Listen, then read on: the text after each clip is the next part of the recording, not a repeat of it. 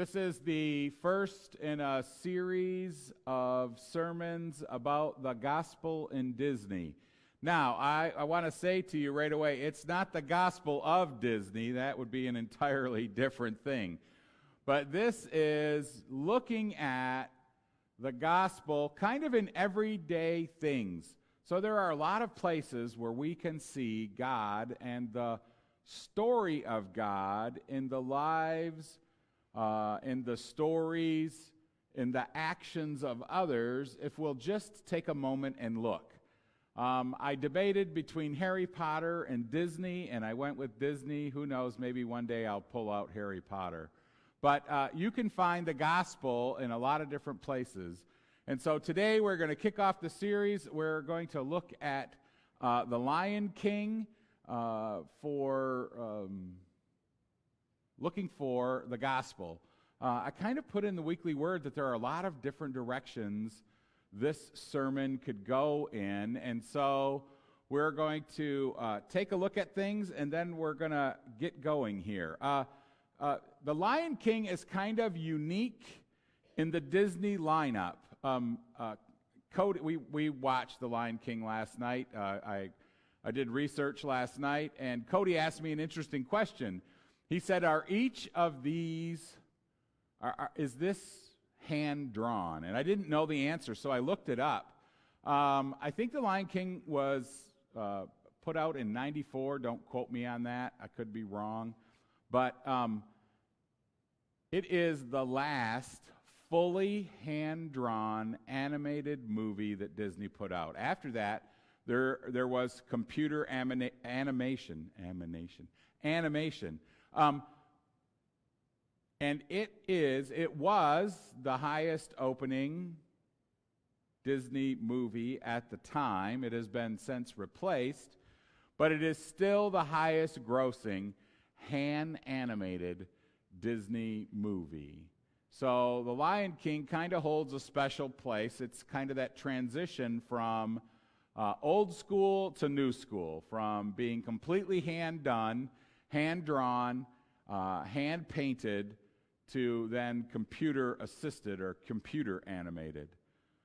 So it kind of holds a special place in the Disney lineup. So this idea of the Lion King, I have to go through my notes here to kind of remind me of what order I want to go in. There are a lot of places that you can find the gospel in the Lion King. I'm going to use a few of them. I want to start with kind of that big opening scene. Now, some of you may have seen the live show. You may have seen the musical, The Lion King, and I think they open with the same scene. It's the scene where the new prince is born. He is celebrated. We have this, clergy type person that comes along and anoints him king. There's that whole scene where the baboon comes and he anoints him and then displays him to the gathered community. Maybe you all recognize even just a little bit there. Just a few weeks ago, we had a couple of baptisms here. Baptism is that anointing, that laying on of hands, and presenting to the congregation. That whole idea, and I have no idea what Disney writers were thinking about when they wrote this, but I'm telling you what, they couldn't have done a much better job.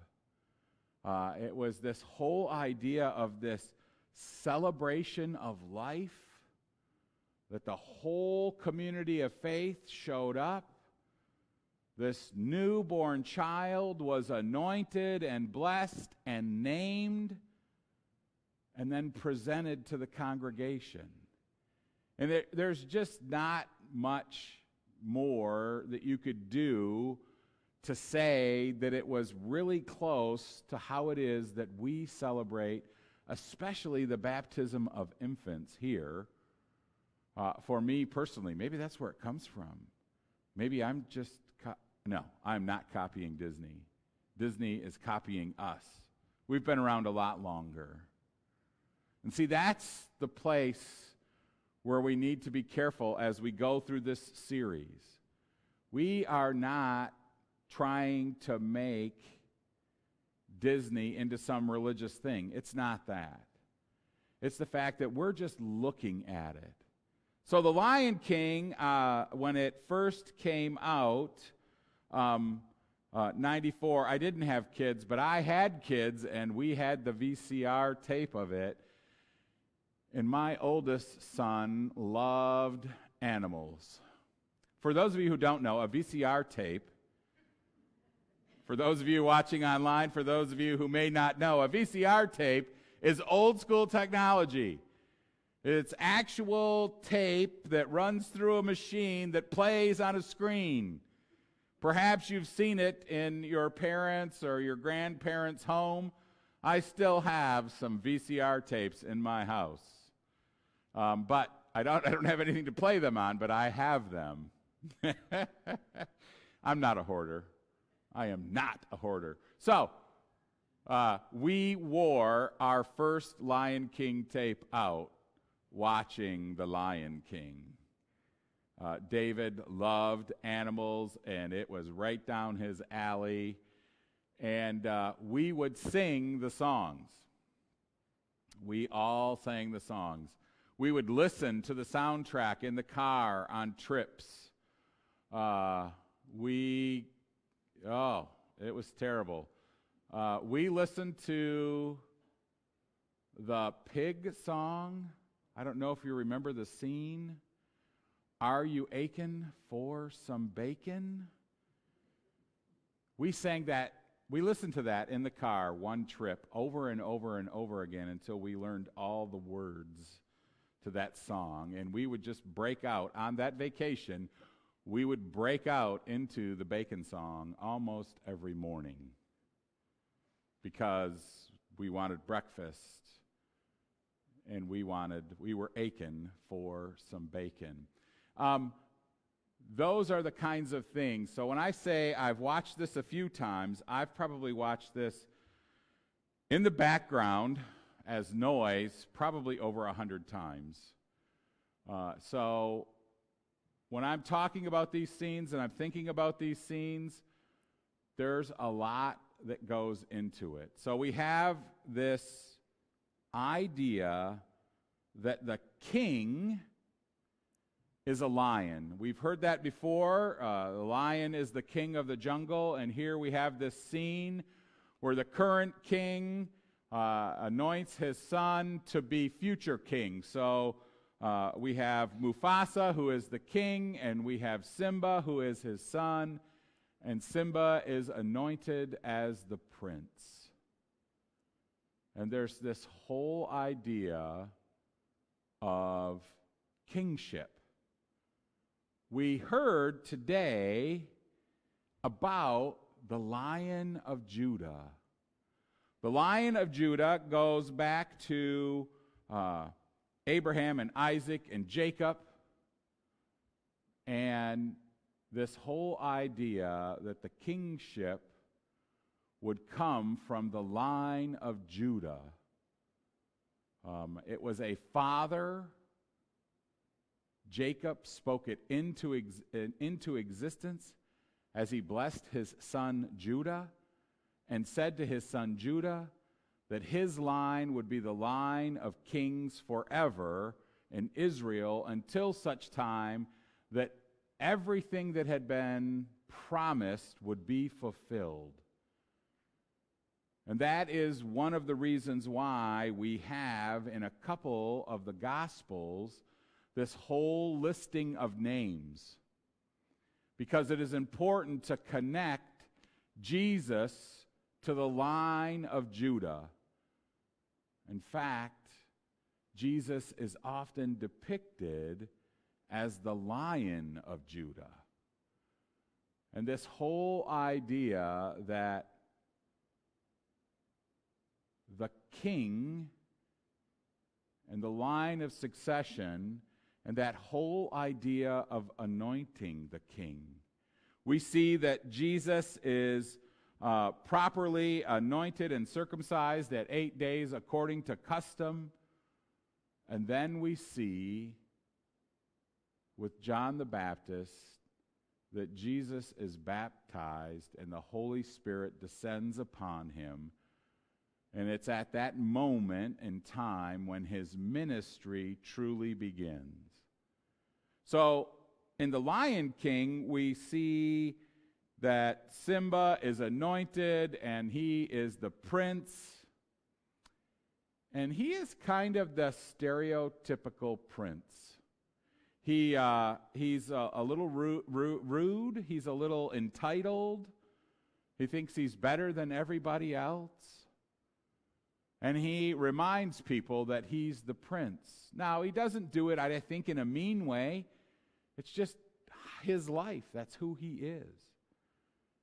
But then, of course, every good Disney movie needs a bad guy, and we find the brother of Mufasa, whose name is, of course, Scar.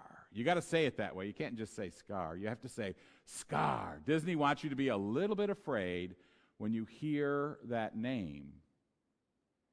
This whole idea that good, Mufasa, and evil, Scar, can look the same. I want you to think about that very carefully. Good and evil can look the same. And if you don't think it's something that's biblical, let's go for a ride. So, we have heard that the king is the Lion of Judah, and we saw in our Revelation text that Jesus is called the Lion, but there's also a text, and if you believe in the devil and if you believe in evil, there's also a text that says evil waits like a crouching lion ready to pounce and to devour and to destroy. Even in the biblical text, that lion is not kept exclusively for the king. Evil is portrayed as the lion, prowling around, waiting to pounce on us. So we see in the movie that Scar wants to be the king. He is tired of being second best, and to be the king, he has to remove Mufasa from control. To do that, he has to kill him, and he wants to kill his son Simba. And there's this big scene in the gorge where the wildebeest herd stampedes through, and there's this big dramatic scene. And the father saves his son, and we think that he's going to get out of the gorge, and he meets his brother at the top, and his brother does what has been occurring in our world for millennia, that started with Cain and Abel in the Bible, one brother hating another brother enough to kill him. And so it plays out in that scene that Scar gets rid of Mufasa, and Scar sends his henchmen, the hyenas, to take care of Simba. But the henchmen, the hyenas, I don't know, whatever you want to call them, don't get the job done. And we see that Simba escapes into the desert, and Simba is rescued by his old friends, Timon and Pumbaa. And Timon and Pumbaa teach him about this whole idea. I talked about it with the kids up here. Hakuna Matata, no worries. And so he grows into adulthood with this attitude of no worries. How many of you, me included, have had those times in our lives when we were young and we didn't have a care in the world? I remember those times, both fondly and cringingly. There were some things that I did in those times that were very inappropriate. But man, they certainly were freeing, weren't they? No worries, no responsibilities. I remember it. And then I got my first apartment, and I had to pay rent every month, and then I had to pay utilities every month. And Hakuna Matata went out the window. I mean, no worries is great. When you're a child, you should have no worries. That's why I told them, have Hakuna Matata. A kid shouldn't have any worries in the world. But there becomes a point at which responsibility steps in. We see that when Simba is reacquainted with Nala, a friend from Old Pride Rock, and she declares to him, "You're the king." She reminds him of his responsibility. As people, we are reminded of our responsibility as we continue to seek to be children of God.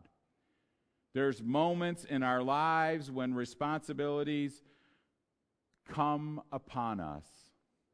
And it's important that we as Christians take those responsibilities seriously. That we set aside that worry-free attitude, that laissez-faire idea, and we take up the mantle of what it is that we as Christians are called to be. We are called to be followers of Christ. So Simba, who has accepted his call, there's this whole scene where he meets the baboon again. What's his name? Rafiki? Rafiki reminds him of who he is, and there's this powerful scene where Simba is away from everybody else, and he's having these thoughts, and he has this conversation with his father, Mufasa. We know it's not a real conversation. It's probably a conversation that is occurring in Simba's head. But he remembers the words of his father to remember who he is. Remember, he says. And as Christians, we have to remember who we are. We are children of God, called by God to do good in our world, to be agents of change, to share the good news, to share the gospel. We talked about that last week, going out and sharing. Oh, I forgot to check in. Did you do your homework? Is our online viewing going to be higher than it was last week because you invited people to come to church this week? Oh, man. If you didn't and you're feeling a little bit of guilt right now, maybe next week invite people to come. Or maybe invite people to watch this week as we talk about the Lion King. You could do that on Facebook. You could do that on YouTube. Invite somebody to church. In our world today, it doesn't have to be physically inviting somebody to come into the building. You can tell a friend, hey, watch this. I know you like Disney stuff. Or maybe you have somebody who really likes the Lion King, and they can find fact mistakes in my sermon. Tell them to email me. I take criticism well. And I'm not going to make any jokes. So this whole idea of remembering who we are and whose we are and what our responsibility is. But it is, of course, a Disney movie. And Disney movies all, Disney animated movies, all have to end the same way. And how do they end? How do they end? Happily ever after. That is correct. All Disney movies end happily ever after. Simba returns to the Pride Land. There's a huge battle scene. Simba is reinstated as king. The Pride Land that had been wrecked and destroyed by poor management and famine is instantly reawakened with a fresh, cleansing rain. And everybody lives happily ever after. This is the most important message. For Disney, the most important message is happily ever after. And for God, the most important message is happily ever after. Disney stole it right out of the Bible. And I think Walt Disney knew that people were looking for a happy ending. In our world, we are bombarded with things that go bad. That whole idea of watching the news, they have 24 minutes of bad news. 1 minute of weather, 2 minutes of sports, and 30 seconds of a feel-good story. That's the news in a nutshell. We got to have one feel-good story. It's usually about a cat or a dog or a squirrel, right? Makes you smile, makes you happy.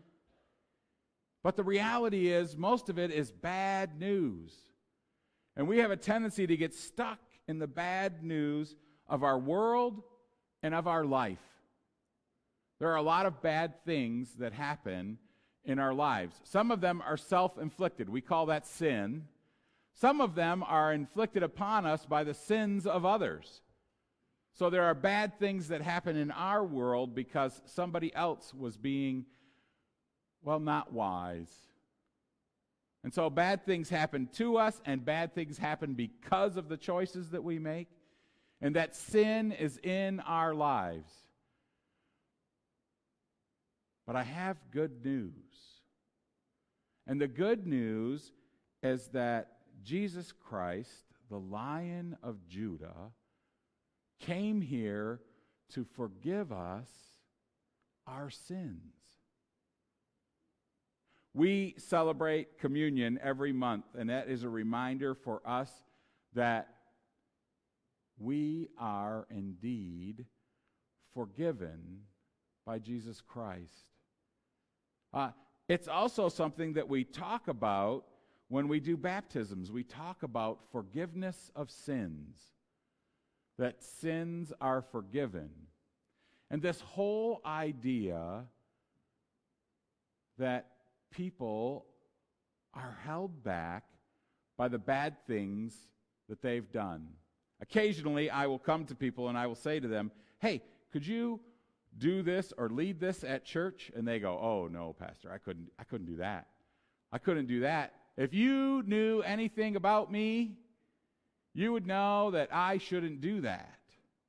I've done bad things in my life. And the reality is, all of us are in that boat. We are on that ship together. It's not a boat, it's a ship. I think it's one of those big, huge cruise lines. It's got multiple floors, and it is packed full of people. I know it is. We have all done bad things. We have all fallen short. That whole idea of forgiveness sets us free to be about the work of the church. You are exactly who is needed. Simba had thought he had sinned. He had thought he had caused the death of his father. Yet, he was the Savior that was needed. He was the person that was needed to fulfill That whole idea of leadership and kingship and goodness, that whole idea of happily ever after. As Christians, we live in a constant world of happily ever after. That no matter what happens in this place at this time, the promise is that we are forgiven and that everlasting life with God is ours. We are guaranteed happily ever after. Disney tries to pump it into us through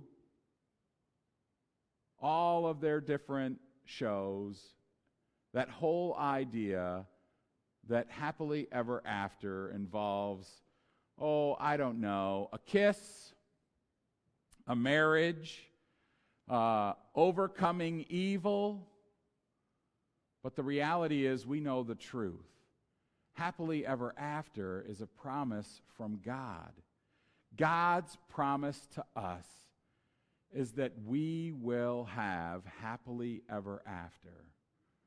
Heaven is our happily ever after, and it is available to everyone. So as we talk about the Lion King, I told you there were a lot of places that you can go. Good versus evil, and how sometimes good and evil look exactly the same. That whole idea of being anointed to be a child of God, a prince or princess of God. You are anointed to be God's children. You are the prince and princess of God. And there are great things planned for your life. That whole idea of redemption, coming back out of the darkness. We see it in the stories of the Bible, the prodigal son returning from his life of Hakuna Matata, which wasn't so worry-free after all, and taking responsibility and being forgiven. That whole idea of happily ever after is yours for eternity if you choose to follow God. I hope in the weeks to come that you will join me as we look at 3 other Disney movies. We're going to look at Aladdin, we're going to look at Pocahontas, and we're going to look at, oh man, just jumped out of my head. Hunchback of Notre Dame. I got a hunchback block. I'll get rid of it. Trust me, it'll be fine. But I want to encourage you to continue to invite people to enjoy this series, especially if you know they like that video. Do your research. Watch those 4 movies and be ready to experience the gospel in, not the gospel of, the gospel in Disney, because God is everywhere. That's the promise. Will you pray with me? God of grace and mercy, we give thanks for this day, and we give thanks that you indeed are the King, and that we are freed to live happily ever after in heaven with you, your kingdom. In Jesus' name, amen.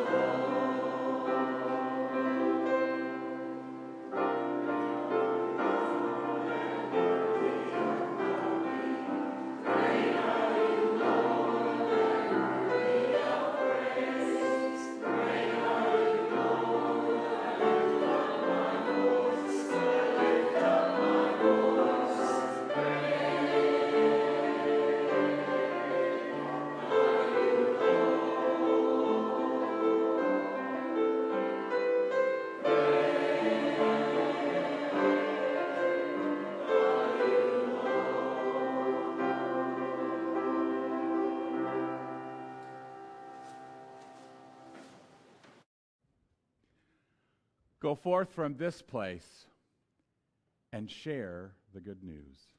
Amen.